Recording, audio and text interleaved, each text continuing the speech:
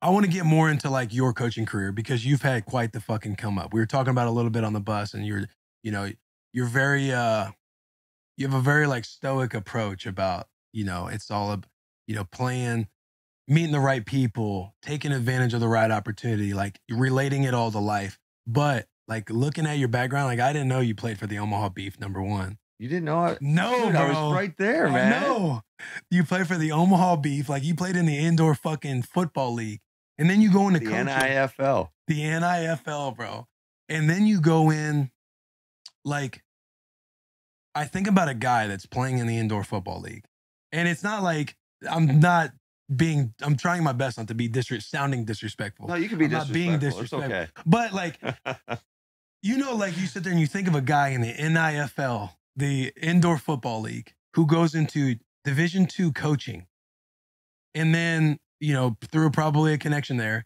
And then from there, you start climbing the ranks of your coaching journey. You get a little higher. Then you go to Houston. That's where it seemed like you meet Coach Shanahan. You go to Washington. Then you go to Notre Dame for a year. Then you get back into it with Atlanta. Then you go to LA. Then the Titans. Yeah. Now you're here. There was a lot of moves. Bro, a lot of moves. Although my wife always tells me, she's like, you don't move. You relocate. I move. Dog. So that's got to be tough on the family, number one. It is tough. It is tough. But our kids were young enough where it didn't really affect them. Yeah. And they got to, live in a lot of cool different cities and meet a lot of new people. Yeah.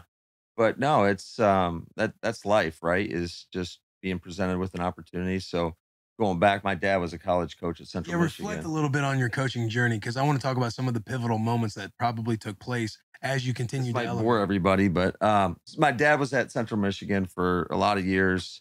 He gets fired my senior year of high school, so I was going to walk on there. Ended up, yeah, he got fed. Yeah. Hey, there's two kinds of coaches who've been fired and coaches who are going to get fired, typically. That's a bar, yes. So, but he was at Central Michigan.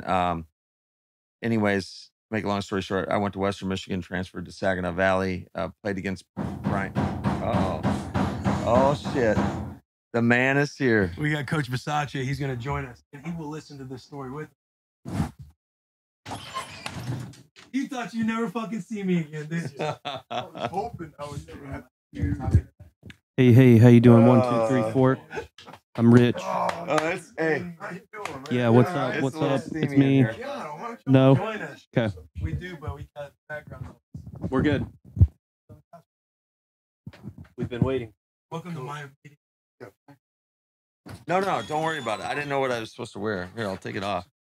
Hotter than fuck anyways. Right there. Coach, thanks for coming. They've heard a lot about you. Garrett, Jack, JP. We're just in the middle. He's reflecting on his come up in the coaching ranks, and he's talking about his dad a little bit right now. But I was talking about how he was an indoor football player with the Omaha Beef. What? That probably makes Coach Versace. He doesn't. I got plenty of film on Will missing blocks on pump. So we won't put that out. Sure. Yeah, you got to get this thing right. Like, I know you love your coffee, but come on now, the details. Look like you quit lifting. Come on. Ooh.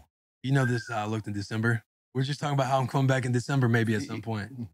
He says he stays ready, so he don't have to get ready. You're using my shit. Oh, I love that. You faced me last year. Hey, can you cover a punt? We were covering punts the next week. Go.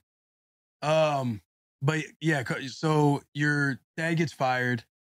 Yeah. You're gonna walk on there. Yeah, go to Western Michigan, transfer to Saginaw Valley. In the meantime, Brian Kelly was the head coach of Grand Valley. He gets that central job after I graduate, and I go Central Michigan as a grad assistant, and that's where I met Robert Saleh. No shit. So you're connected to fucking Saleh. So we were roommates. There's a lot of good stories that are probably not appropriate. What's your best story? Give us a good story. No. You're gonna get me divorced, man. We'll have to cut that out. I'm just kidding. I know, right? That might have. Yeah, I know. That's why I'm like, hey. I'm kidding. That was a joke, guys. Yeah. It was a bad joke. That's a bad attempt at humor. But no, I think it was a great attempt. I'm just looking out for your best interest outside of this bus. Yeah. No, so yeah, Sal and I roomed together for a year, and he went on and went to Georgia, then got an opportunity with the Texans, and they had a QC position open a couple years later, and he was kind of pounding the table for me with Kyle Shanahan, with Gary Kubiak, and it's rare that a QC gets another QC a job, because usually it's coordinator. They're not in the position to make a hire. I had met those guys a couple of times, went down to the combine one year, went to when they were playing the Browns. I was coaching at Ashland University, went up and hung out with them for a night and got to meet those guys, so they could at least put a face with a name. And sure enough, I'll never forget, Gary Kubiak calls and he said, we have an opportunity here. Do you want to come? I said, shoot, coach, I'll get in my car tomorrow. I'll be there. And so I drove down to Houston from Ohio and, was there for 2 years and got to meet some great people. And obviously Gary Kubiak's a guy that I got a ton of respect for. And Kyle Shanahan was the offensive coordinator. And here it is. Kyle's 28 years old. I'm 28 years old. And I'm thinking to myself, man, this guy can't know that much more than I do. And I was blown away. I was like, holy shit. It was next level. Oh, I was like, man, I don't know anything about football. So it was a 2-year crash course on just learning football at this level. It's like I tell people, it's like getting your PhD in football.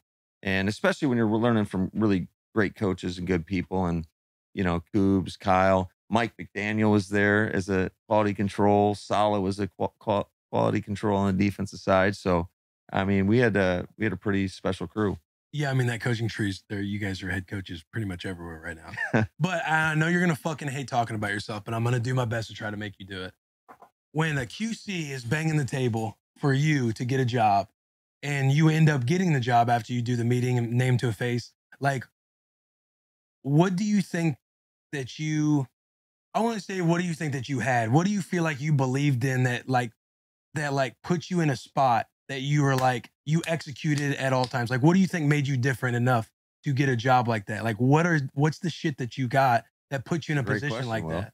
I just think it goes back to, there's no substitute for hard work, and you got to be willing to put in the work and try to be as detailed as possible. And I just remember there were a lot of sleepless nights. We had Alex Gibbs was our offensive line coach, and I'm doing the run drawings. And my whole goal on Tuesday nights was to get done with the run drawings so I could go get maybe an hour or 2 hours of sleep. And Alex was an early riser. He'd get in there maybe before 4 a.m. Yeah. And I'll never forget, a couple times I'm like just finishing up the last drawing, and sure as shit, I hear the door slam and in comes Coach Gibbs. And I knew there was no sleeping that night. You just stay up, you work all nighters. And then he sees you there, and clearly like that's a feather in the cap. Well, that's not a feather in the cap. It's like, what the hell's taking you so damn long?